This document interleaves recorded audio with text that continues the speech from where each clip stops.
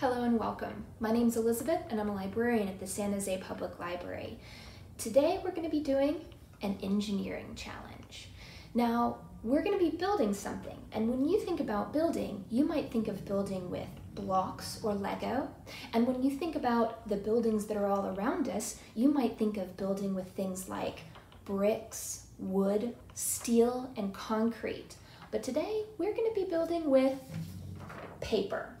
Now paper, flat like this, all on its own isn't much of a building material. In fact, if you try and make it stand up, it's just going to fall right back down again. But paper has a secret. If we give it a shape, it will get a lot stronger. So what are you going to need for the activity today? Well, you'll need some sort of paper. This can be any shape, any size, and any color. Today I'm working with some plain office paper that happens to be colored, some construction paper, and also some of those free supermarket flyers you get in the mail. You'll also need some tape. I've got Scotch tape, masking tape, and duct tape. Anyone will do. And some scissors to cut the paper with. Now, because we're going to be trying to build something that is both tall and strong, we're going to need a ruler to measure just how tall we can make our building, and a weight to put on top to see if it stands up to pressure. So, what did I mean about paper taking a shape? Well, if you look at cardboard, it'll give you a clue.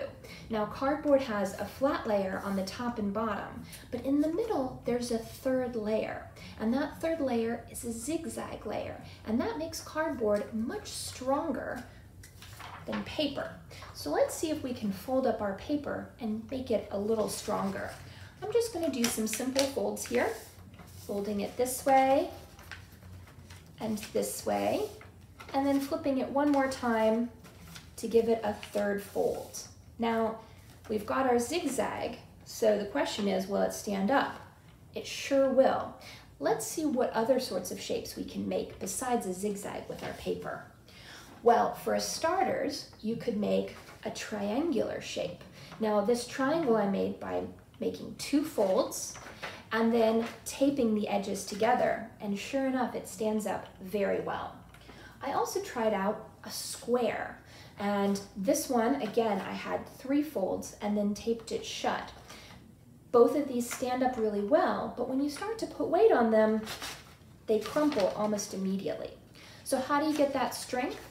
Well, going back to cardboard again, there were three layers: top, bottom, and the zigzag layer in between. So let's add some more layers. Now, one of the easiest ways to add layers is a circle shape. So it's very easy to roll up a piece of paper in order to make multiple layers there along the edge, and also to give it a shape. So I'm just going to take one of my pieces of paper here, and I'm going to roll it up. And then I'm going to take a little bit of my tape to tape it so that it doesn't unroll again.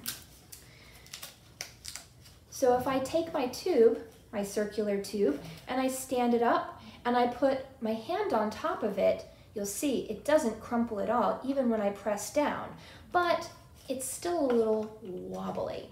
So let's take these tubes and build something with them. Now, one of the simplest things you can do is to take the tubes and just bunch them up like a bunch of grapes. I took some supermarket flyers, rolled them up, and put a big piece of tape on the outside. So now I can stand it up, and I can even put a weight on it. But you'll see it's still kind of wobbly. So it has a very narrow, small base. Let's widen out that base and see if that helps us. I made a pyramid. So I went back to those triangles that were helping us earlier, and I made a triangular pyramid. I have three standing legs, and then because I put a weight on top of my standing legs and they splatted out, I added some braces to reinforce them along the bottom.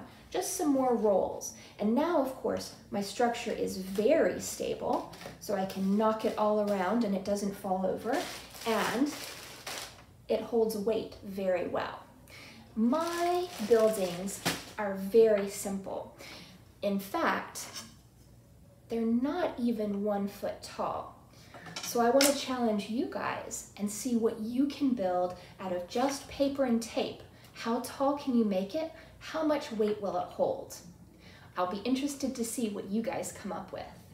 If you're interested in learning more about engineering and other topics, I'm going to include some resources down below in the description where you can go onto the San Jose Public Library's website and see some resources to help kids learn about engineering, building, and all sorts of other topics.